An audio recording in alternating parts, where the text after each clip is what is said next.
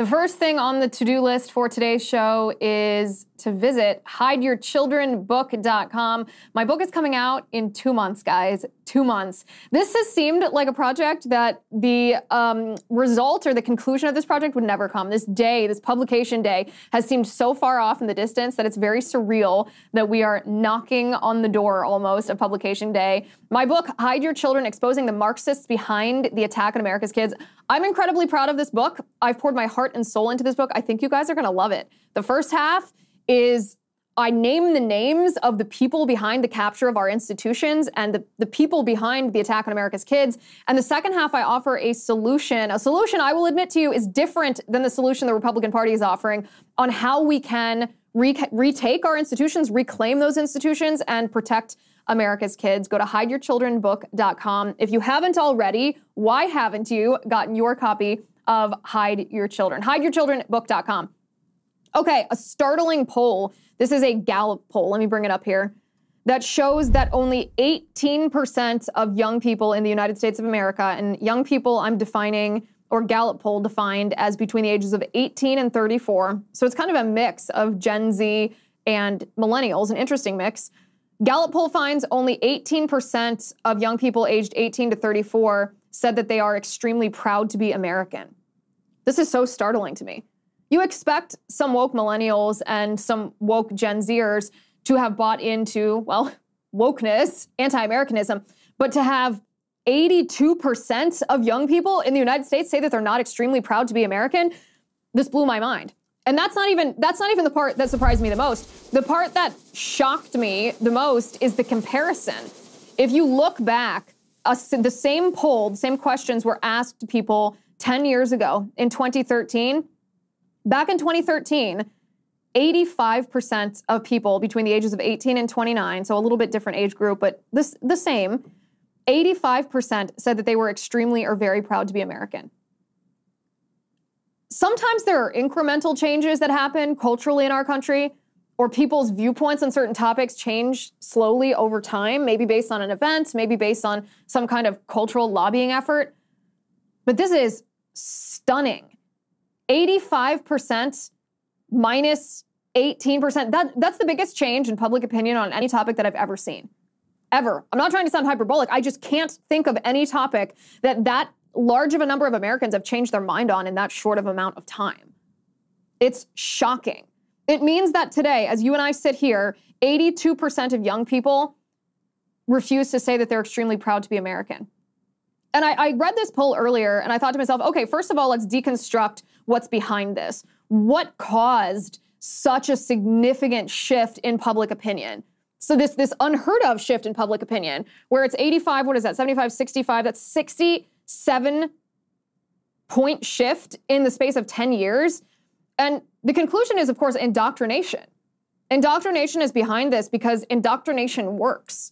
The cultural indoctrination that we've been facing on almost every front has changed people's minds. It's been very effective. So first, I feel like millennials were the ones that were first hit with the revisionist history narrative on Christopher Columbus, that Christopher Columbus, instead of being a great explorer, the one who discovered the United States of America before it was the United States of America on behalf of European royalty, that he was some kind of imperialist, rapist, enslaver.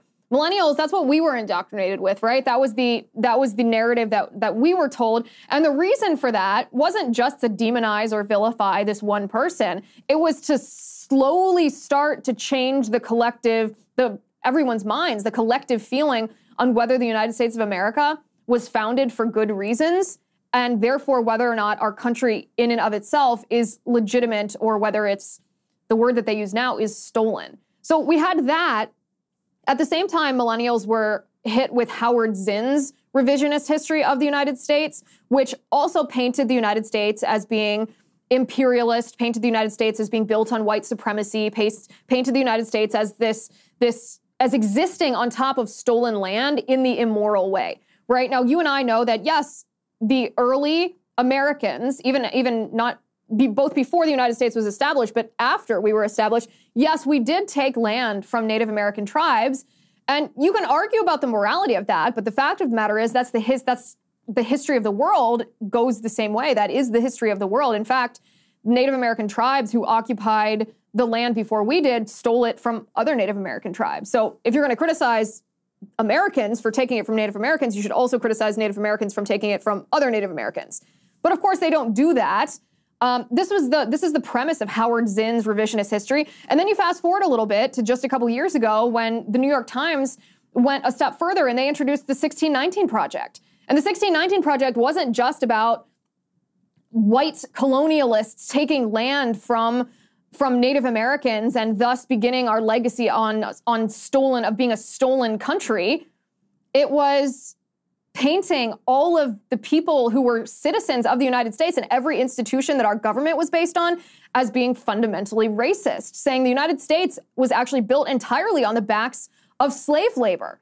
And this makes a difference, right? And that's not even the biggest push. The biggest push of all is the push for what's called anti-racism, which is anything but anti-racism. So we had the 1619 Project that told us that America's true founding was not in 1775 or 1776, but rather in 1619 when the first African slaves were forcibly brought to America, forcibly brought to the shores of what would be the United States of America.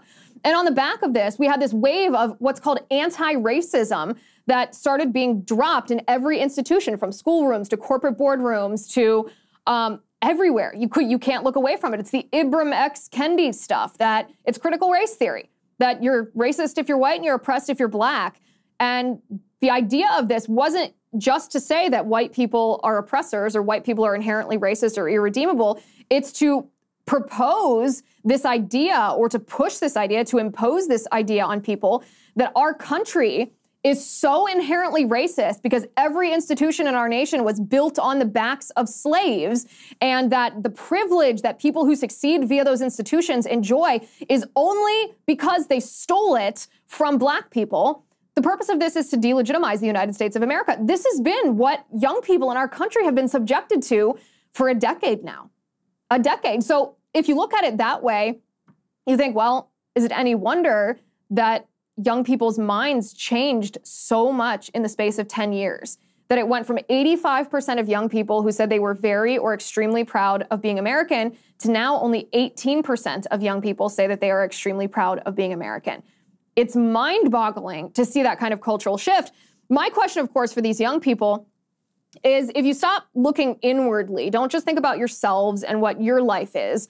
It's difficult, I think, for millennials, and this includes me, this is not a lecture, for millennials and Gen Zers to enjoy our prosperity, because we are so prosperous. We, as a nation, we are so privileged. We have so much excess around us all the time, and we always have from the moment we were born, that it's hard for us to fathom what real oppression or real marginalization or real deprivation feels like, what real lack of opportunity feels like, what real discrimination feels like. And because of that, we're very susceptible to believing when someone tells us that we're marginalized because we're LGBTQ, even though if you're LGBTQ, if you identify like that, you can do whatever the heck you want in our country. Nobody's stopping you. No one's persecuting you. Hi guys, it's Liz Wheeler. Don't forget to watch my show, The Liz Wheeler Show, every night at 7 p.m. on the First TV. You can download the free First TV app, or you can visit thefirsttv.com/Liz and start watching today.